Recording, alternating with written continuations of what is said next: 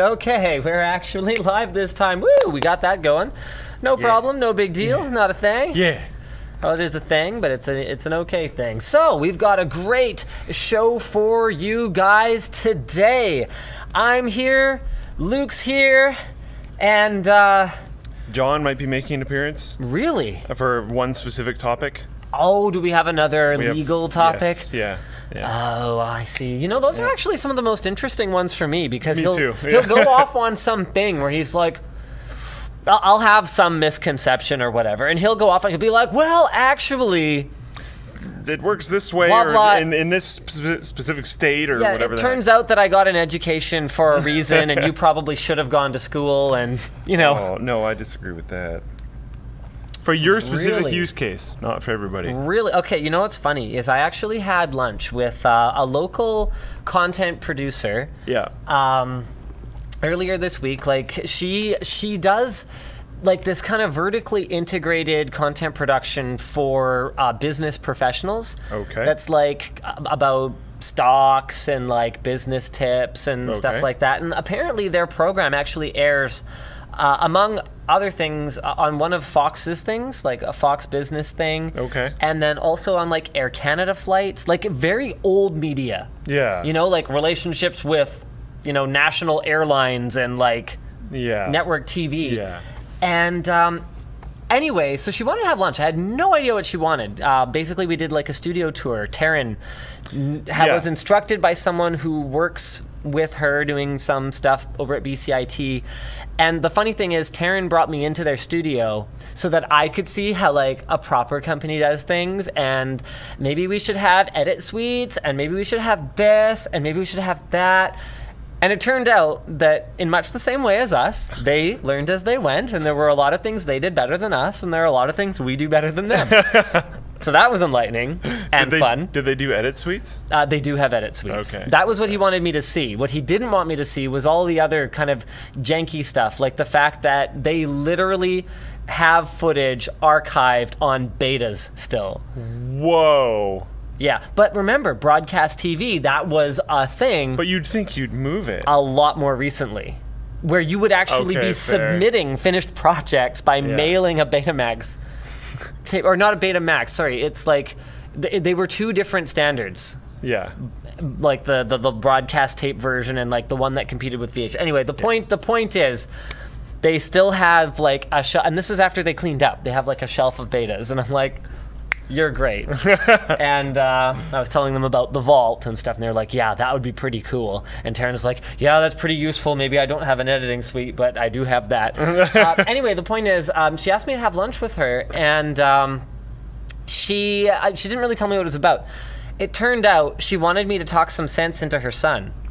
Okay. Who had this idea in his head that he was going to, he has 2 videos uploaded to YouTube. And you know, you probably get this all the time too, right? People being like, how do I be a successful YouTuber? Especially on my, not to plug it, but especially on my stream. Yeah, especially on your streams. Because like, you have Which is hilarious because my stream sucks. And like nobody watches it, and people ask me how to be a successful streamer, and I'm like, you think I know? I'm glad you said that, because I was gonna crap on your stream a little bit. Yeah, no, it's terrible. I was gonna be like, yeah, like, and your stream's not even that big or anything. I do it for fun and charity, like. But you have a lot more success streaming than, like, you know how it's like the first 1,000 subscribers on YouTube is the hardest? Right. You've passed that first handful of Twitch subscribers. Never took a further step. And phoned it in the rest of the way. Yeah. But you clearly know enough to know a thing that people would ask you about it. Anyway, so usually when people ask that question, it starts with, yeah, I just uploaded my first video, or I just did my first stream.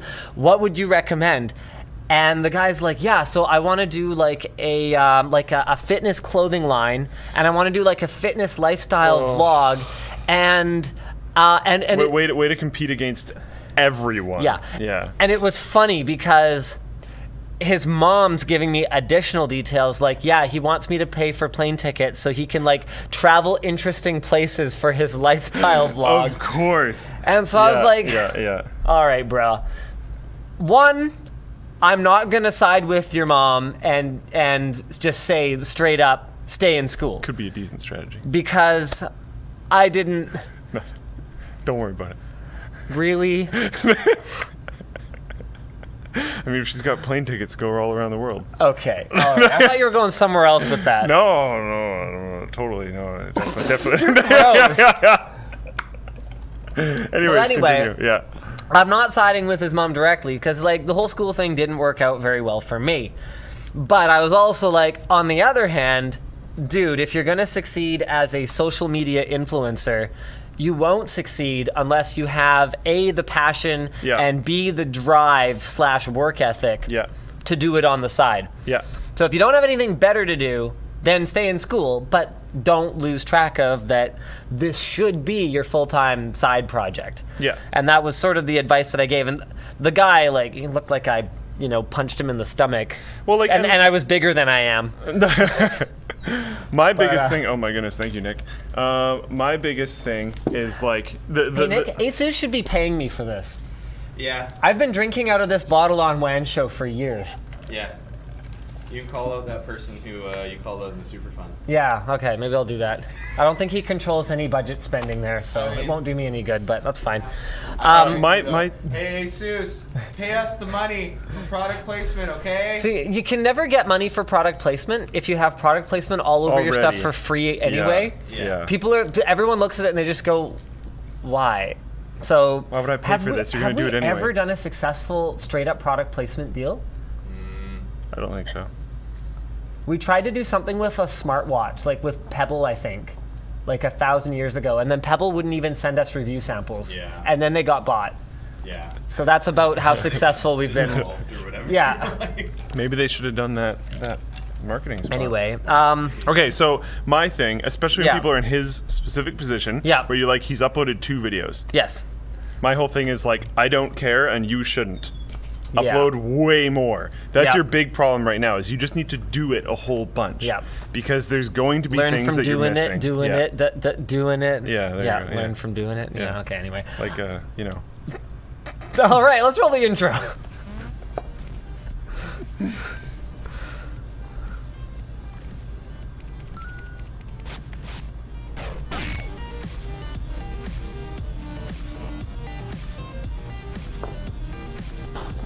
I don't know if the LAN show announcement went up. Oh, it did. Look at that.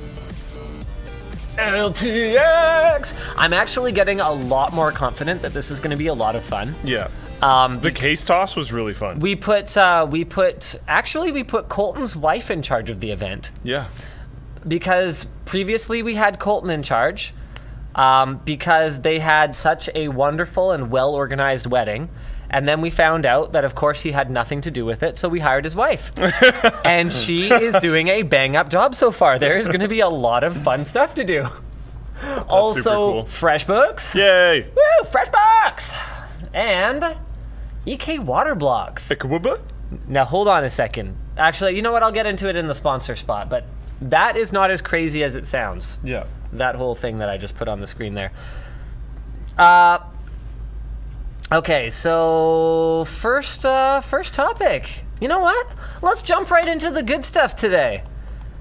The original article here is from PC Perspective, and it was posted on the forum by Ekin and our buddy, Mr. the one and only Ryan Shroutastic, got his hand on an AMD Vega Frontier Edition. And how he did this, I can tell you. He bought it.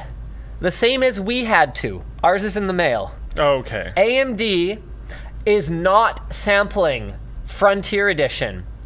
Why might they not? Oh, actually, you know what's really funny is I didn't even read the article. Purchased directly from a reseller rather than being sampled from AMD. So why didn't they want to sample this to press? Well, there are a number of potential explanations for that. Can you think of any? Well, they've been moving this way for a while. Okay, that's true. On the professional cards, the Fire class cards. And actually kind of both sides have been moving this way a little bit. NVIDIA has still been, on their gaming cards, have been pushing really hard. But AMD, for a little while now, has been saying that they don't want to give out as many reviewer sample cards because they want to do more seeding into the community. And NVIDIA did not sample the Titan XPP. Yeah. We have a video coming featuring it soon, but we borrowed it from somebody. And they're trying to line this card up more against those. That's true. Okay. That's my main. Now I'm going to contribute a potential reason. Okay. Potential reason number 2. Yields are very low, and they don't have a lot of them. Yeah. Okay, so that might be another one. You got another one? I doubt this is a thing, but even maybe.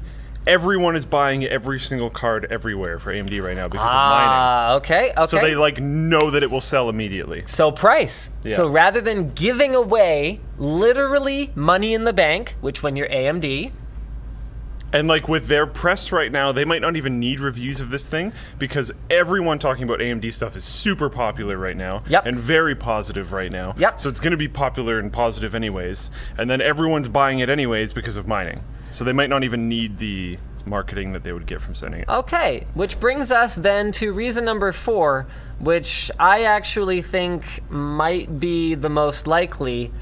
Vega does not look like it is going to set the world on fire. And AMD, and for that matter, I mean, who hasn't done this?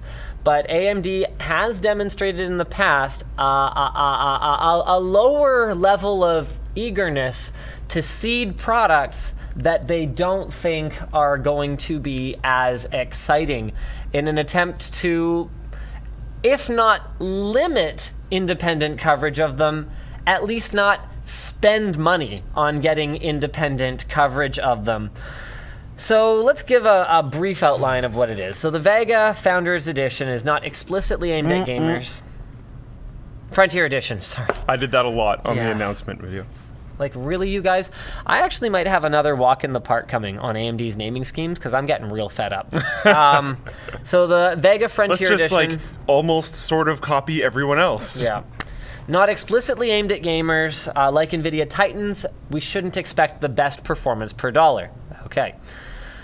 Gaming results, though, and this kind of throws up some warning flags, because with gaming results between a GTX 1070 and a 1080, priced at $1,000 for the 300 watt version, this tells us a couple things. Number one is that, and that's the air-cooled one, and $1,500 for the 375 watt water-cooled one.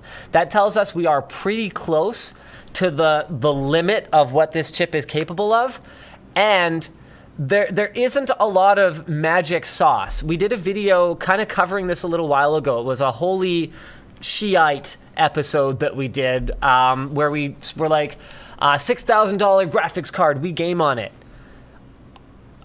The amount of R&D that goes into building a GPU is such that you should be very surprised if there is a specific product created for Quadro versus GeForce. Yeah. It's the same product. It's the same silicon. And in much the same way, AMD's Frontier Edition silicon will be the same silicon, give or take. It might be set up and utilized or whatever in different ways, and the memory paired with it might be different. Functional units here, and the logic on board might be a little bit different. A tweak here and there. Yeah. But the amount of money involved in building a GPU is incredible. So if you are expecting then the gaming versions of Vega to come in and crush the GTX 1080, let alone the 1080 Ti, you are setting yourself up for a major disappointment. And I'm sure that the AMD fans in Twitch chat are freaking out right now. I'm specifically not looking at it because I really don't care.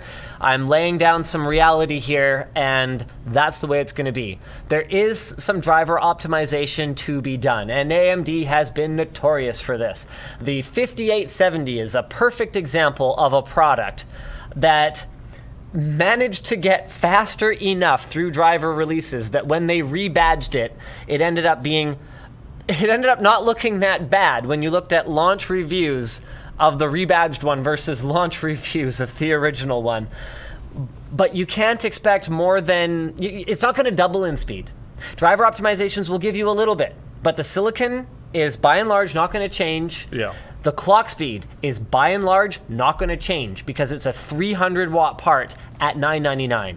AMD's closest thing to a competitor is probably going to be somewhere in the neighborhood of a GTX 1070 to 1080 in terms of performance. So AMD may not have abandoned the high end, but it does look like, because they're not even talking about like a higher end Vega architecture product right now. Not at all. They do seem to have abandoned, whether by choice or whether by strategy, the enthusiast, the very extreme high end. I like using Rise of the Tomb Raider as a standard benchmark. We use it in a lot of different things. It scales really well, CPU and does. GPU, and multi-GPU even. And the Vega FE only managed to beat out the 1070 by about a 4 to 5% lead, which is, at that price, like, really not great. So, it's not a gaming card. No, it's not. And we don't know anything about what pricing of Vega gaming, like, what are they going to call it? R9 Vega or something? I don't know. I don't remember what they're going to call it. But, a lot of times you can get a rough idea of how it'll perform in things that aren't gaming by using games. Yes. They're not completely unrelated. Yeah, but with that said, I believe is it FP16 something? There's some more professional grade features that make it more comparable to Quadros than a straight gaming card would. That will perform much better and may make Vega Frontier Edition very interesting for workstation users, because it will be similar in terms of performance to a P5000 Quadro, but at about half the price of that. So at the very least, if you were wondering about buying like this crazy tiered AMD card for gaming, like maybe don't. Maybe that's what we know so far. Or at the very least, like wait until the gaming version of it arrives and we can see kind of what we're dealing with here. Even PC Per's conclusion is like title marked conclusion ... for now or something like that. So like I don't think it's a huge deal. Yeah, I mean, unless it's not, you were looking into this card as a gamer's perspective, but that's not what it is. No, and it's not how it's priced. Yeah, I am shocked that they had the guts to do a water-cooled card again. Like that looked like a desperation tactic last time. The Fury X was a commercial failure, utter commercial failure. And could you buy? I don't think you could buy a Fury X air-cooled though, right? No. So this is a versioning thing. Yeah, they have an air-cooled one. This is Fury and Fury X again. Yeah. Yeah, that's fair. Yeah, we've got people in the chat. I'm finally looking at the chat. I've decided to subject myself to that. AgeCore123 is like, AMD fans equal NVIDIA fans, and then there's some emoji I can't see because it's too small. And I mean, recent war has been, I talked about this a little bit on the last show too, the recent war has been kind of interesting because everything that people are fighting about are these like outside of the tiers of what they're probably shopping for products. It is kind of a funny thing, isn't it? Weird. Like the percentage of people that are actually interested in buying a $1,000 graphics card. Because if AMD can get this priced right, then, you know, it'll stomp all over a 1060. But if it consumes like 300 watts... Yeah. I don't know. Well, you know what? How about this? Why don't we cross that bridge when we get to it? In the meantime, that's what we know for now. Also, our Vega Frontier Edition is coming, so we're going to run all of our own numbers and make our own video, and you can probably save yourself the trouble of watching it by reading Shrout's review, but am I allowed to say that? Yeah. I mean, who's gonna fire me? But, there you go. Linus, you're fired. Damn it. Crap, I'll have to go to my other job. Yeah, I'll have to go work for Floatplane Club like you. Heck yeah. Yeah, would you hire me? Yeah. Yes. Yeah. I would. You'd be pretty expensive, but all right. I feel like that investment would pay itself off. So the original article for our next news story is Overclock3D.net. AMD announces their new Ryzen Pro series of desktop CPUs. And I gotta confess, I was a little bit confused initially by the announcement of Ryzen Pro, because I kind of went, well, what makes a processor pro other than being a processor? Nothing? I get nothing for processor? Sorry, I'm replying to something in the chat. I hate you. Can I pretend that laugh was for my joke? The best part too is you made a joke and I didn't laugh because I was answering a question of someone going, "Really, Luke? Laughing again? Everything's funny?" I'm just like, you know what? I enjoy things. And I find things funny. Maybe we do WAN show at the end of the day on Friday so we can kind of loosen up a little bit. Yeah. Like, hang out for the first time this week because we almost never see each other. This week was pretty good. This week was pretty good. There was a few times, yeah. But, Daisy_HK. Yeah. I just enjoy laughing at things. Yeah. You know what? Laughter is the best medicine. I even got called out by that. Unless you need chemotherapy, in which case chemotherapy is probably the best medicine. You might need to go do... Yes. So laughter is the best medicine for... If you're not actually sick. If you're not actually sick. Okay, anyway. So I was sitting there going, what makes something a processor? And my... Got him. Jeez. And that's rough. My initial answer to that was the obvious one, ECC support. Okay, yeah, okay. Okay, so you can use server memory that has automatic error corrections that are going on the fly in case there's like, you know, a solar flare that flips a bit or whatever, and your frickin', you know, FreeNAS ZFS array gets corrupted irreparably. Like that's a pro level feature. But the funny thing about that is that Ryzen has ECC support. They didn't fuse it off the way that Intel does on all of their consumer chips, even ones that cost $1,000, which I think is unreasonable because they're worried about cannibalizing their enterprise chips, their Xeons. So what they do though, and this didn't occur to me initially, is they offer Windows 10 enterprise security support, AES 128-bit memory encryption, and a longer warranty. With that said, a 36-month warranty is what they used to offer anyway, but hey, okay. I mean... Sure. It's also a processor, so. Whether it's AMD or Intel, they're both pretty good about their CPUs, not just, like, randomly failing. How many times have you had a processor die? I had an Opteron 165 die. I deserved it. Was it your fault? I had it... How do I put this? So, yes, I'm gonna take hold this on. as yes. No, I didn't like drop it on the floor. But you like overvolted the tar off of it? Can you just relax, okay? Yeah. Okay. So I had it chilled to minus 25 degrees. Okay, I'm not gonna finish the story. Okay. All right. So it was not really the processors. So I had that coming. I'm not. Okay. Yeah. So 0 so far. Do you have any more? No. I'm also at 0. So like it's probably fine. The Pro Series will come. Okay, now to be clear, I have had like test bench chips die. Was that the old school chiller? Yes. Oh, that's pretty cool. That's the chiller. We haven't thrown it away. I might resurrect it someday just for lols. You should do that as a video. It would be a great. Actually, it would be a great video. That would be really fun. Get Alex to help you with it and like modernize it a little bit. Yeah. Get it in a cooler box than just. Get ProtoCase to do something up for us. Yeah. Nice. I like this project. That would actually be really sick. And then we could use it like on our test benches and stuff. That would be really sick. We'd have to do up a new block for it because the block I used to use for it was a Danger Den TDX, and that was out of pure cheapness. Maybe you can follow up the like terrible heatsink guides with like we professionally designed our own heatsink. Terrible chiller guide. I would love watching that. That would be great. So I was actually using, highly not recommended. So people are asking for the story, but keep going. With antifreeze and water as coolant, because once you're going down to... No, sorry, that's not what you use. You use a windshield deicer. So that's actually like an alcohol-based coolant. Yeah. So I was using that at like sub 25 degrees, actually a little more than that on the actual coolant. It was about sub 35. I was using that in an acrylic block. Oh.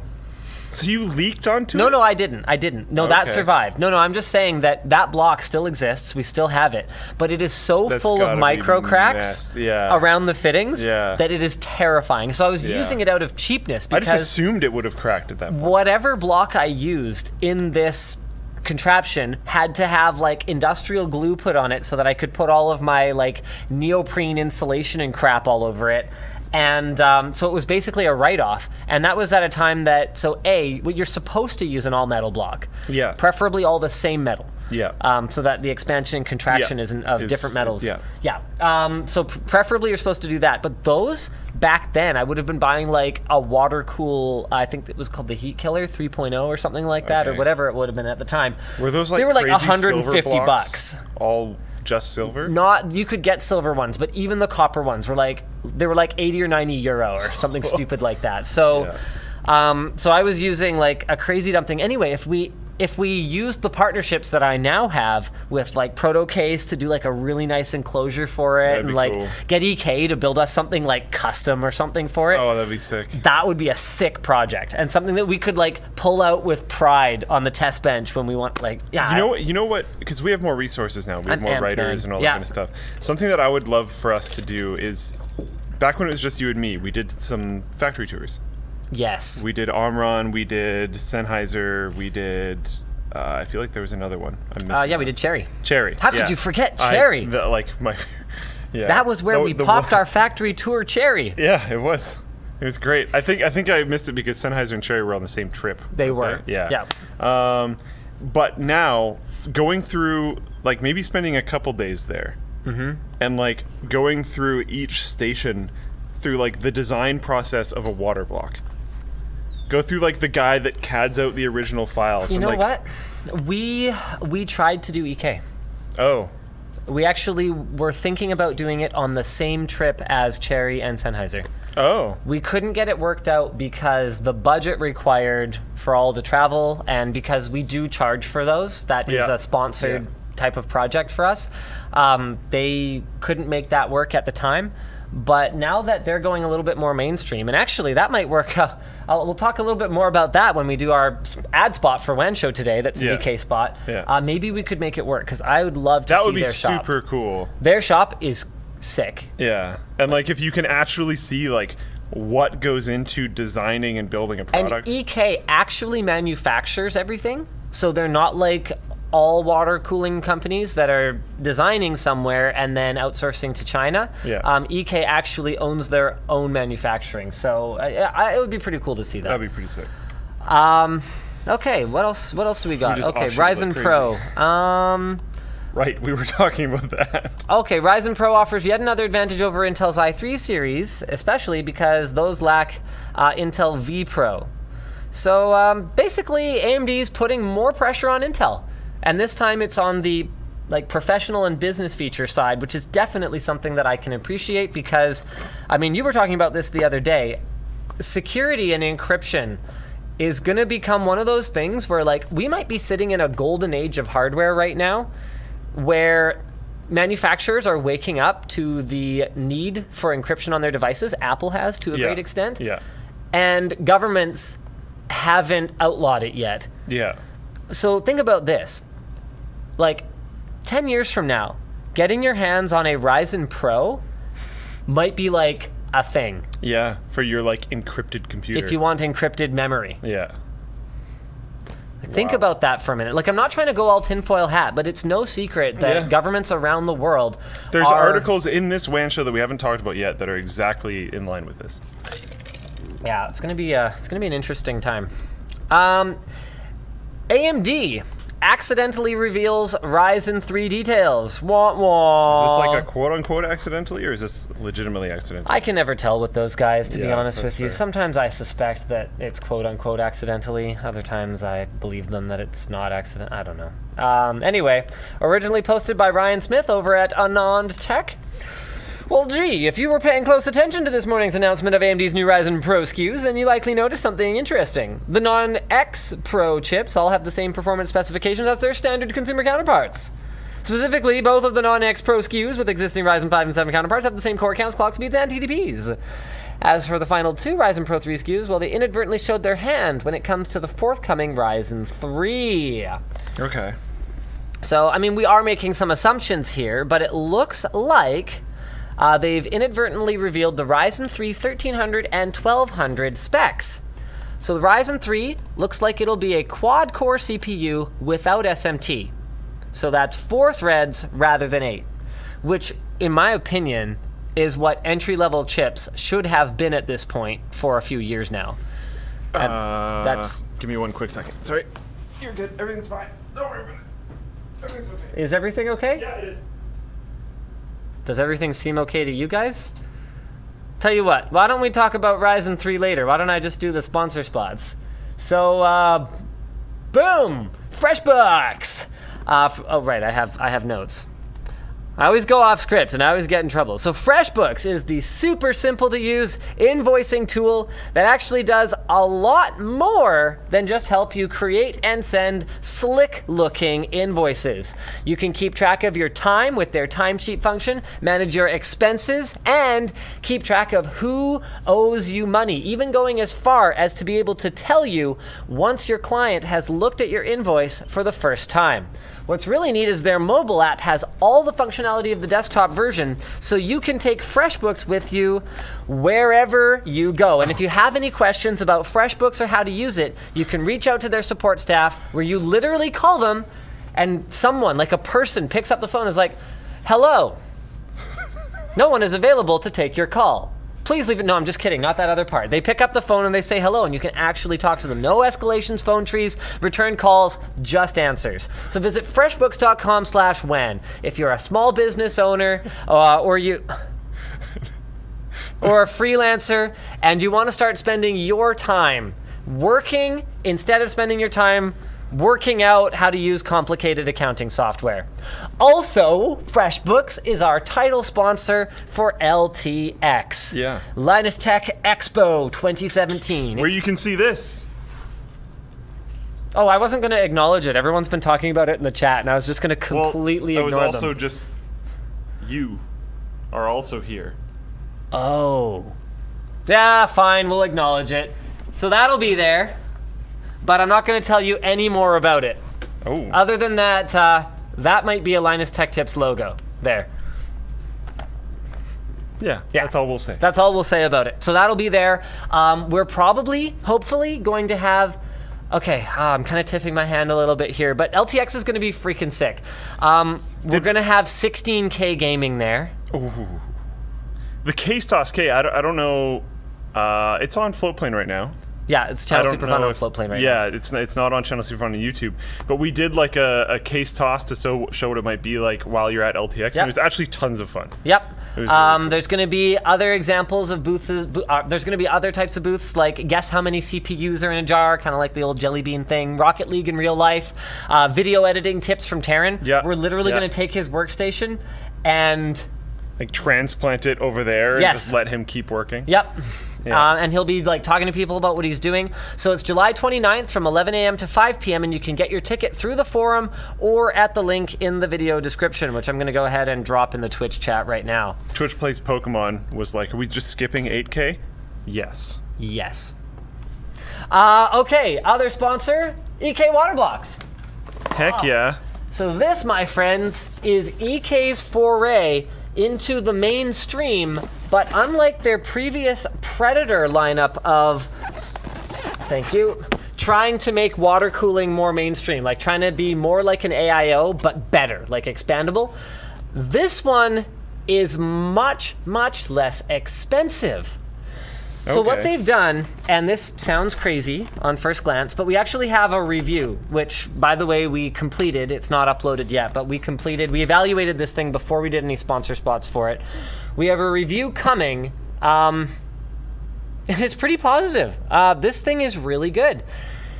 By making all the blocks out of aluminum instead of copper, they have lowered the cost, they have lowered the machining time, which inherently lowers the cost, they have retained the expandability, and they have retained most of the performance of a full copper custom loop.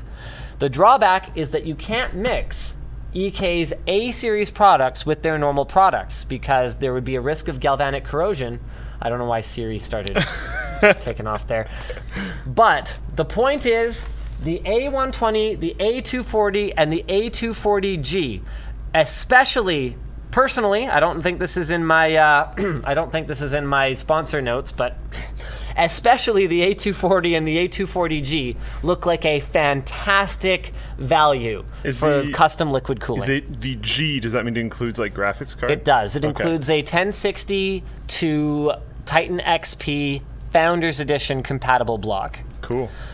So looks pretty darn good. And unlike other AIOs, it includes actual fittings. It includes tubing that you can change out for something else. It includes Vardar fans. Oh. So very good fans. Yeah. And it includes a like a custom grade pump and then tube reservoir combo. Nice. Yeah. That's cool. So looking pretty good. So you can check that out over at geni.us/ekfluidgaming. I'll drop that in the Twitch chat as well. Okay. All right. Yeah, I know. I got the notification from Tyler that he was clearing the fridge out in 15 minutes. Oh. And I got it 21 minutes ago. Oh, and he was going to throw away your food? Which I don't even normally store food here because I just have like Soylent, which you don't throw out, which I have for like breakfast and stuff. But I had a bunch of food here that my girlfriend cooked, and she's the least domestic person ever and doesn't cook, but she's very excited about this stuff right now. So if it all got thrown out, that would have been a very bad... right. Yeah, that would have been bad. Bad scene. So I solved that. Good. Everything's fine. So you solved that by fishing it out of the garbage can, putting it back in the container, and not telling her? I think in Tyler's regular style, he said 15 minutes, and it's probably like half an hour. Okay. So it just wasn't done yet. Okay. We've got people asking why I'm using an iPhone. To be clear, what I mean by that is he gave people a grace period, not that he's delayed. I'm using an iPhone because I actually don't really care right now between Android and iOS. And I had to give the shooters my S8, which I was using as my daily driver, to do comparative B-roll against the OnePlus 5. And then I just haven't gotten around to putting my SIM back in the S8. I do intend to go back to the S8. How do you feel about the notifications? They're both awful in different ways. Okay. Because that was like one thing that I hated about iOS when I used it for a fairly short period of time was the notifications. Yeah. The problem is that Samsung, in the, I think it was the Marshmallow update, Nougat update. Stuff. So Samsung, even when you set your privacy settings... People in the chat. Even when you set your privacy settings to show your notifications on your lock screen before you log in, they changed it so that Gmail notifications don't show anymore. So I actually have to unlock the phone. Like, I can see I have Gmail notifications, but I can't see what they are. Okay, yeah. Well, you should have your phone encrypted so it doesn't show what they are anyways. No, I think, it's encrypted. But you should make it so that it doesn't show anyways. Yeah. That was like in the security meeting. Should. But the point is I get too many notifications for that, Yeah. to be perfectly frank with you. If certain emails come through, you can get super screwed. Yeah, I guess that's possible. Does it just much. show the subject? Yeah, it just doesn't, subject right? line. That's and it? Maybe the first few words, but there's not much. There's some emails that you can get screwed for. I don't get any like two-factor emails though, like that. Because I think that's the kind you're thinking Mostly. of. Yeah, no. Yeah, okay. No. Okay.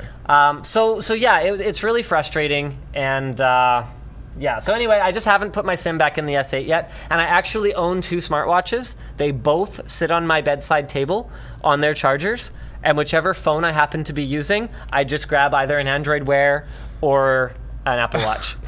Wow. Yep. Because I just don't care anymore at this point. I am actually pretty psyched for the... You know what? Here, let's blow through Ryzen 3. Oh! That's the opposite of first world problems. That's just like first world excess. Sorry. I have a matching watch for my phone. It's perfect all the time. You know what? It's not that different from people who have watches for their outfits. In fact, it's very different. I only need 2 watches. Much more practical. That is not more practical. No, your way. Oh, I see. No, I was admitting a minor amount of defeat. Yeah. So anyway, AMD accidentally reveals Ryzen 3 details. It's quad-core without SMT. It'll use the same die as Ryzen 5 and Ryzen 7. Oh, that's surprising, actually. Luke, don't get paid enough. Even if I did, I wouldn't do that. 4 cores distributed over 2 CCXs, but we saw that wasn't a huge deal with the lower-end Ryzen 5s. Same cache structure as Ryzen 5 1400, blah, blah, blah, blah, blah, blah, blah. TDP will still be the same 65 watt, but as we know, the TDP ratings for CPUs, like Intel rates all of their HEDT chips like 130 watts. Yeah.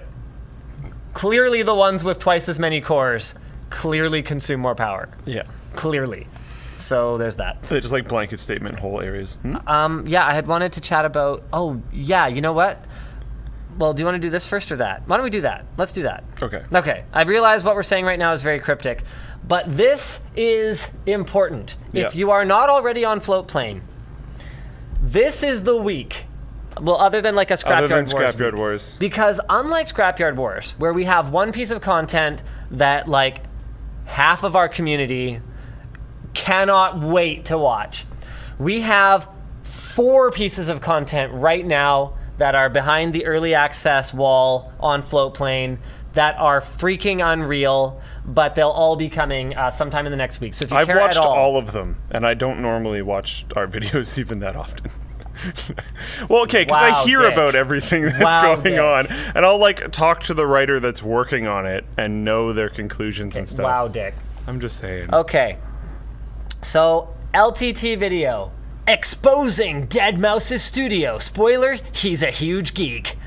This isn't even an LTT video, but do cell phones actually cause cancer? It was an entertaining tech wiki to make. You probably know the answer, I kind of hope, but like, it's a good thing to send to people that Not everybody does, or we wouldn't have made the video. Fair. LTT, unboxing a quantum computer. That was very cool.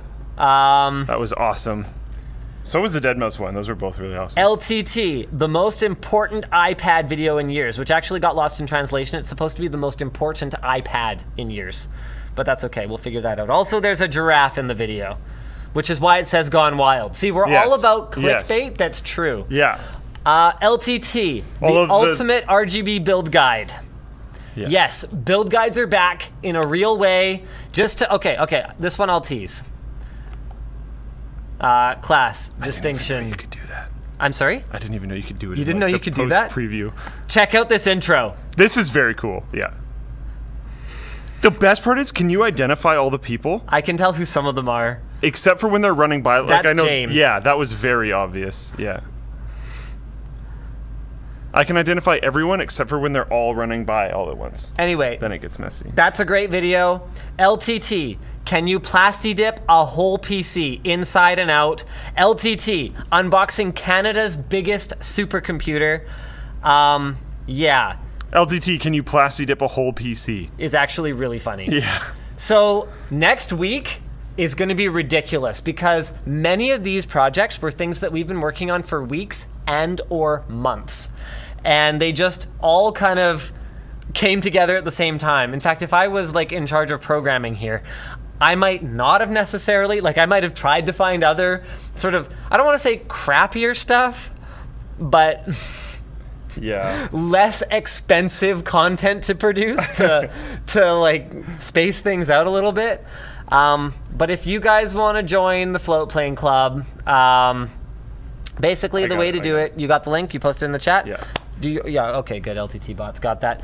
Now's kind of the time to do it, and yeah, it's gonna be a good time. It's gonna be a good time over on Floatplane right now. If you want to binge watch all that stuff, you're gonna like it. Okay, so Apple. Moving on to news. This was posted by WM Grumek on the forum, and the original article is from Engadget. It looks like Vivo? What? Vivo. Oh, that's what happened there. What? Beats Apple to an under-display fingerprint scanner. But they say that the technology still has a way to go. I mean, that's how it sometimes is, where people are like, yeah, Apple never invented anything. Whereas a lot of the time, Apple doesn't invent it. They just kind of come along and use it when it's actually mature enough. Yeah, to be clear, it's a Qualcomm technology. Yeah. So this is an ultrasonic fingerprint solution offering integration beneath OLED displays up to 1.2 millimeters thick. Like, that's pretty thick. That's a fair amount, yeah. For an OLED. As well as aluminum even. That's freaking cool. That's pretty crazy. Like, if the whole phone, imagine this. If you could have like just to unlock your phone is like easy, like it's just one. And then to access your encrypted folder, you have to put like all 5 fingers on it, or you have to like, can you imagine that? That would be pretty cool. So if you had like, you could have like the fingerprint down here, and then like all 4 fingers on the back have to engage. Yes. That'd be pretty neat. I would love that. It'd have to be really accurate for that. First gen stuff's not gonna have that, Yeah, but that's the kind of stuff I'd love to see in the future. Apparently it works even when the device is immersed in water, which is a huge problem with existing fingerprint sensors. And it tolerates... To be fair, not because you're like swimming with your phone all the time, but like if it's raining or something like that, if it's a little bit wet, it can be really annoying. Or like if you sweat as much as I do. I mean, like sports, not just in general. Like I'm not sweaty right now. I mean, I touched your shirt, so I could be as sweaty as, you know. Yeah, he's good. He's good. Scientific test. Very scientific test. Oh, that was really awkward. I have problems with fingerprint scanners, though, because I have, as you know, annoyingly sweaty hands. You're not nearly as bad as when I met you. Yeah. When I met you, it was like full-on hyperhidrosis. Like, it has gotten a little bit better. Like, I would go out of my way to like not touch him. Like when I shook hands at his interview, I was just like, ooh, can I hire this guy? I also used to like if I went on a, let's get personal here for a second. If I went on a date with someone, I would like avoid that. You would avoid hand holding, so you would just straight grab her by the... I'd do like arm over or... I don't go Trump style with that, but I'd try to go like arm over shoulders or like something. I would even do the like joking arm in arm, we're being funny old school thing. Wow, that's cringe, dude. Well, I would do it as a joke, to be clear. But I would do that for like a couple seconds to try to show like I'm not being standoffish, but also I'm going to do this as a joke and then stop because I don't want to hold your hand. Wow. Because I was like, yeah, it's pretty gnarly. It's mostly fine now. Okay. Yeah, how's it going? So anyway, Vivo's X Play 6 demonstrated the technology. The demo started off with a fingerprint registration process that requested blah, blah, blah, etc., etc. Then the user would be able to unlock the phone by touching the spot where they did the setup process or somewhere else. So fingerprint recognition speed in this implementation is slower than the near instantaneous unlock we expect from normal fingerprint scanners, about a second between the first touch and entering the home screen. But they said the same tech could be applied across the entire screen. Oh wait, no, hold on. Fingerprint was, oh yeah. So they touched a different area just above the old fingerprint button.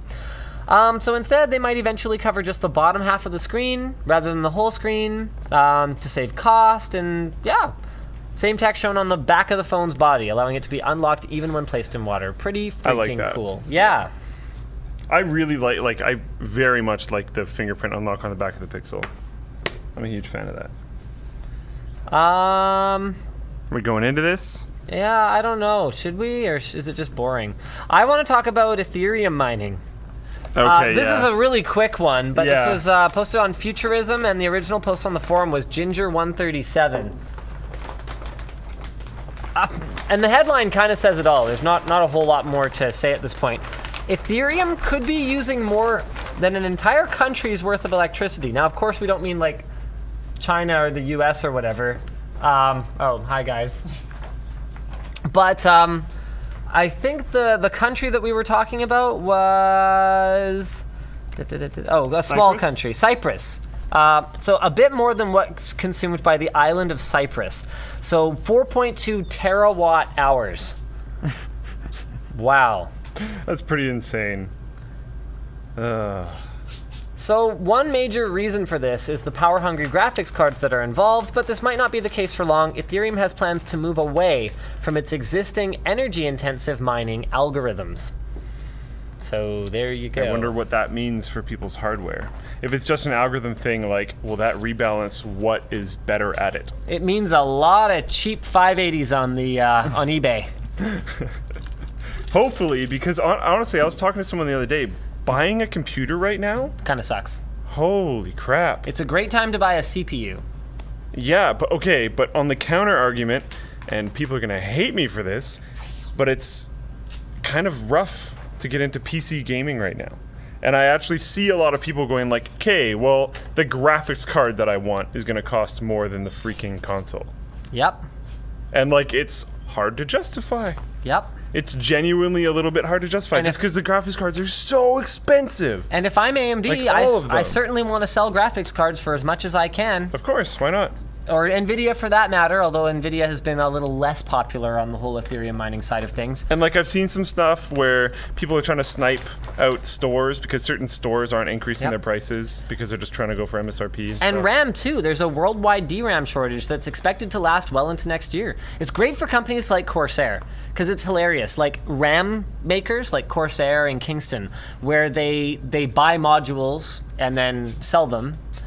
It's great for them because as much as it's frustrating for them to not be able to get as much allocation as they'd like to sell, their margin on a product like that is kind of set because there's a lot of competitors out there and everybody's kind of in that 7 to 12% range, pretty much, give or take.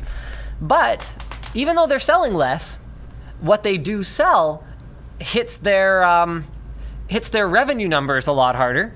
So they're doing more revenue and making 10%, let's say, on a $50 transaction versus making 10% on a $100 transaction, having to do all the same fixed cost things.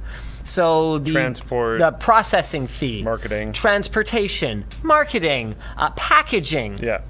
Hey, that's great for them. Speaking of the memory business, RIP Lexar memory cards. This was posted by Shutterboy on the forum. The original article here is from Petapixel.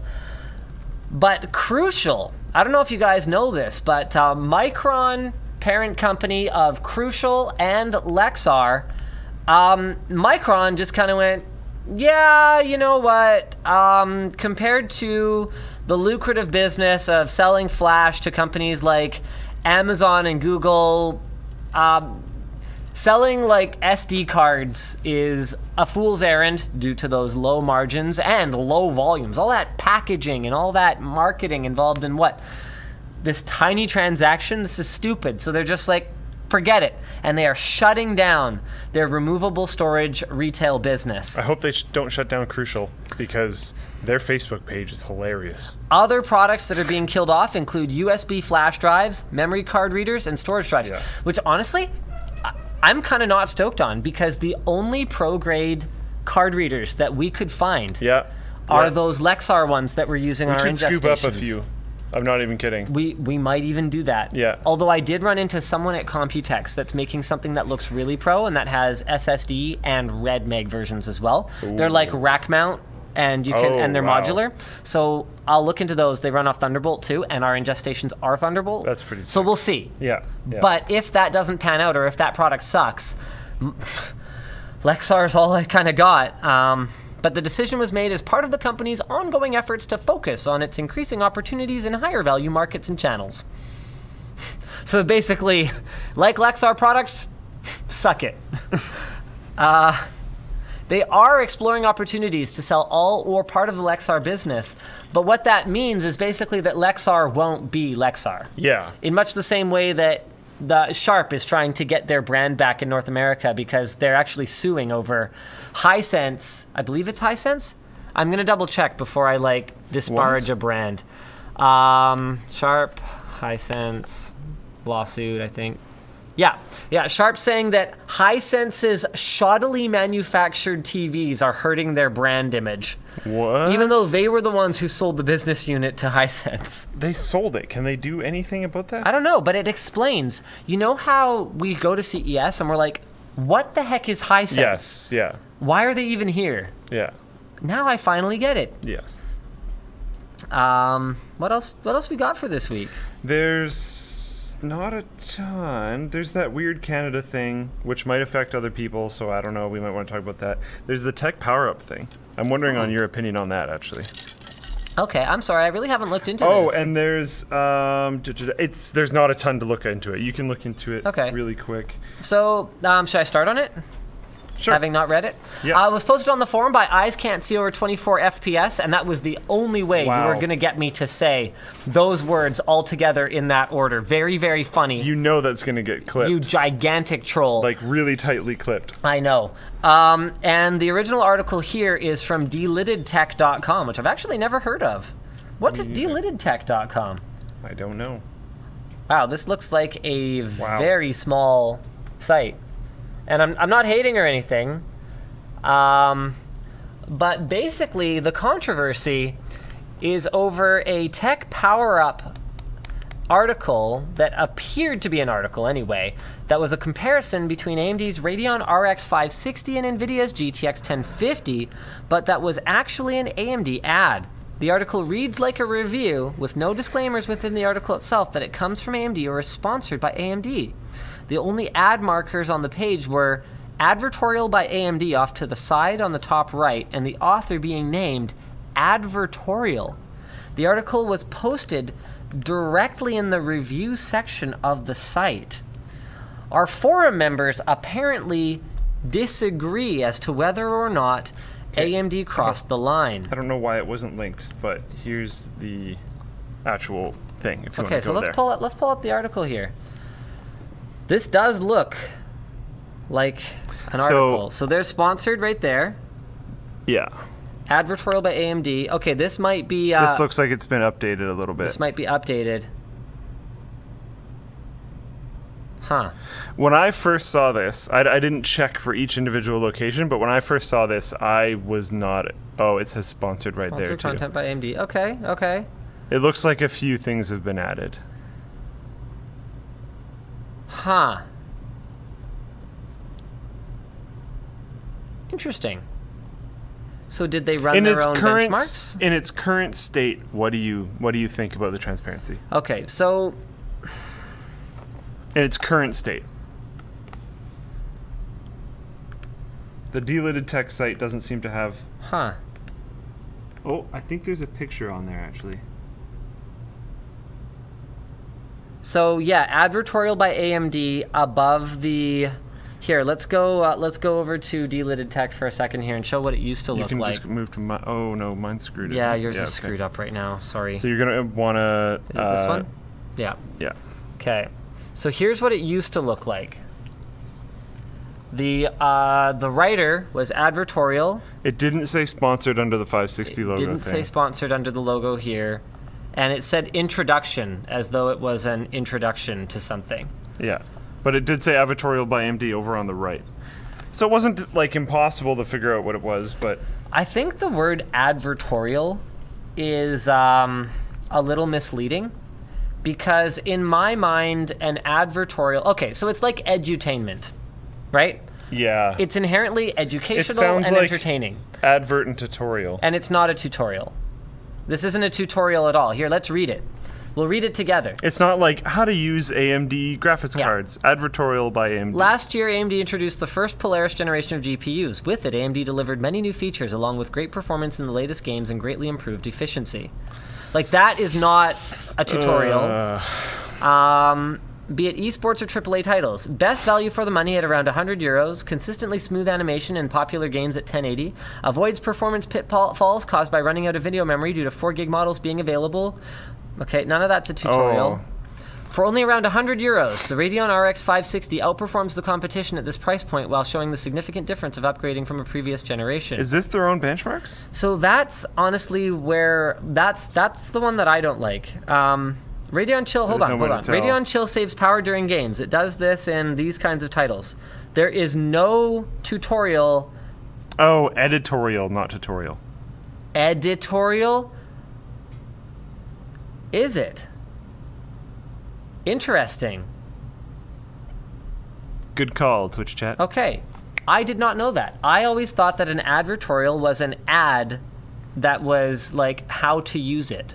I thought it was too. Which is what I think an advertorial should be, by the way, because I have no problem with that. In fact, that's something that I've been doing for years. Is like, here's how to water cool your computer. So brought to you by some parts that you can use to do that, but all of these things I'm saying still apply to other stuff. An advertorial, the proper definition is a newspaper or magazine advertisement, don't worry too much about that, giving information about a product in the style of an editorial or objective journalistic article. Okay. So that's actually fairly transparent. Okay. All right, fine. I don't like... Yeah. So there's a couple things here. Number one is I think they're going to need to change Apparently this title. Apparently it says testing done by AMD in the last paragraph. Yeah. I think it should say that on the chart. I think the testing shouldn't be done by AMD. That for too. one thing. So even when we do, so we've actually done a here. The closest thing that we've done was okay, guys. The testing done by AMD should be on the chart. here. This is the closest thing we've done actually with AMD. Oh, unskippable ads. We have unskippable ads? They enable after a while, so they're on our back catalog. Oh. Do we even do that? No, it's something that our MCN does automatically. Oh. Yeah. Okay. Can you build a 4K gaming PC for under $1,000? Oh, for some reason we're not looking at the beginning of it. So we say something, something, something, something, something. AMD challenged us to do this. Blah, blah, blah. Hold on. Here we go. Is this the sponsored by AMD call out? No, I don't think so. But this was actually before some of those guidelines came into place. And we, let me see, where else? Anyway, I say it either 2 or 3 times in the video verbally.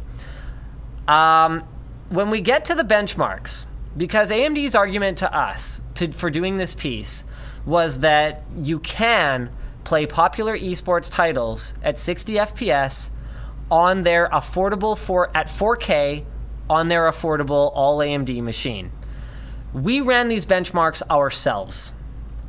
And we told them we're not doing this video unless we can validate this ourselves. Yeah. And that would have meant not taking the budget. That happened.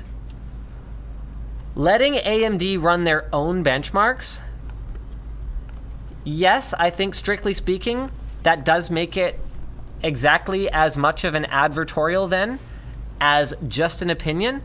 But an editorial, again, and maybe you can hear, want to be my definition man for a second here? Yeah. Editorial, my understanding, means opinion. And facts, graphs, and charts are not opinions. A newspaper article written by or on behalf of an editor that gives an opinion on a topical issue. So really, that's where the line gets crossed for me, because the disclosure is not quite good enough. It should be in the title, sponsored. Should be in the actual title of the article, according to like FTC guidelines. Like that actually needs to get done. All of this stuff is quite a bit better now. Advertorial by AMD, but in my opinion, these graphs should have either been run by Techpowerup or they shouldn't be here. And it should just be an opinion At the very least, in my opinion, it needs to be very clear on the graphs that these are graphs from the company. And then, personally, that would just make me not care and I'd move on. People are saying the graphs serve as evidence for the opinion of the author, but that's exactly it. Then it isn't an editorial.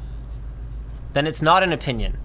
You can't say, in my opinion, this graphics card runs faster when you actually have facts. I mean, it's the whole blurry line between facts and opinion these days. But once it's been quantitatively measured in a way that is reproducible and defensible and adheres to the scientific method, once it's quantified, it isn't an opinion anymore. And a graph inherently suggests that it has been quantified. People are saying, but AMD is the author. That's fine, but it still isn't an editorial, and therefore isn't an advertorial. So, yeah.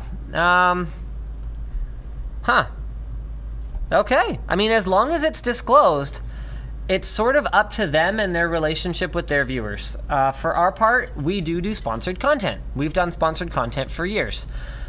We say when it's sponsored content. I would love to say that we've never used anyone's numbers.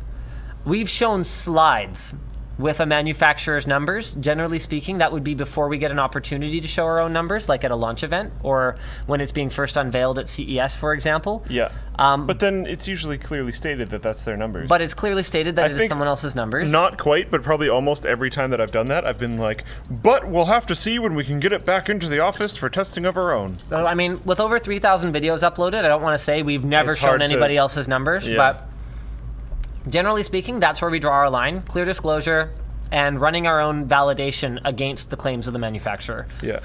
In this case, I can't speak to their due diligence behind the scenes, except to say that this graph Doesn't look like it was produced by them. It looks like it was produced by AMD. For all I know, they ran the numbers. But I don't. Well, no, I don't have a way it of knowing says that. performance by AMD. Or Oh, you know, that's right. It does, Yeah. down at the very bottom. Yeah. Testing done by AMD Performance Labs, March 1st, 2017, using a Core i7 6700K. Oh boy. Yeah. So I'm not going to say, look, sponsored content shouldn't exist. I'm just going to say it needs to be clearly disclosed. And for me personally, I'm very careful about any claims that are made in our publication that I couldn't stand behind, whether I was the one who ran the numbers or whether it was my idea or whether it was someone else's idea, even in sponsored content. And it's up to Techpowerup to manage their relationship with their audience and their trust with their audience in terms of how they want to proceed with this. There. Yeah. Interesting. One more topic? I'm kind of done. Okay. Yeah, that's boring. That's boring. Oh, okay, this is kind of cool. There's Petya. Yeah, Coaxial Gamer posted this on the forum, original article from overclock3d.net. Toshiba produces the world's first 4-bit per cell. So that's QLC NAND flash memory. So the endurance on this stuff will suck. Like, we're talking a handful of write cycles compared to what SLC would have been capable of if it still existed. But great for write once, read many, many times kinds of applications because it will be really cheap. So we're talking capacities of up to 96 gigabytes of storage per die, allowing Toshiba to create a 1.5 terabyte SSD package with a 16 die stacked architecture. So they're going to demo it at the 2017 Flash Summit in August. Woo! There's X299 boards, bad VRM cooling. Oh yeah, that's a big sort of thing. I think we did tease that, so yeah. We should probably talk about it. I've seen this guy's videos before. I think you pronounce the channel Derbauer. Yep, Derbauer. I met him. Yeah. Yes. Good videos, actually. But Derbauer has posted a video showing that the VRMs on an X299 board were reaching 100 degrees, and the single 8-pin connectors for the power supply can hit 60 degrees when overclocking the 10-core models. So here's Derbauer, good guy, pro overclocker. Yeah. Actually makes the Derbauer delitting tool, which he gave us one of. Nice. Which is pretty sick. Yeah. And he has some serious concerns about X299 and how much time the motherboard manufacturers had to work on their designs to make sure that they were cooled correctly. And not just that, but if you're interested in that kind of stuff, go watch his video. He does good stuff. But given that the motherboard manufacturers also got blindsided by any CPUs with a core count over 12, it's not just a matter of being rushed, but also a matter of not having enough information potentially to design a board that is actually capable of handling this. To be fair, he was testing with one of 10. Yes. The 10-core models. Yeah. But yeah. So it can't get any better. It can only get worse. Yeah. Is sort of the point. Yeah. Okay. There's one more topic we can gloss over it a little bit, but I just want to give some people information on it. The Amazon one? If there were no. Oh, okay. Petya ransomware. Oh, okay. I do really want to give a call out for the guy on the forum that posted this thread. WM Groom AK has done a very, very good job of keeping this up to date with really good article linking, really good quoting, really good updates, condensing big updates on other sites down into easy digestible things. So if you're interested in the world of viruses and hacking and ransomware and wipers and everything else, definitely go check out this thread. I just posted it in the chat. Awesome. And there's a lot of crazy information in there. There's been a bit of a developing story. Yeah, so you can maybe, if we cover this now and someone watches the show in 3 days, it's not going to be up to date information. All our notes are wrong, and not because James is a bad person, but because it has literally all changed. It's been changing since he made his notes. So go check out that thread. It's being updated. Like it was last updated like slightly over an hour ago. Yeah. Like after the show was even supposed to start, technically before the show started, but yeah. It's parading as ransomware. It's actually a wiper. Apparently, the email account has been closed by the email hosting service that was hosting it. So even if you try to pay to get your thing back, they can't receive the email. So they're not going to be able to give you a key to unlock your device. Like it's a mess right now. And if you're really interested in that stuff, I would check out that thread. It's very well up to date. It even includes like the Bitcoin wallet address that people are sending money to, so you can see like how much money they've made so far and everything. Like it's good. All right, so thanks for watching, guys, and we will see you again next week. Same bat time, same bat channel. Bye. Bow, bow, bow, bow, bow. You're like out, right? Yeah. Okay.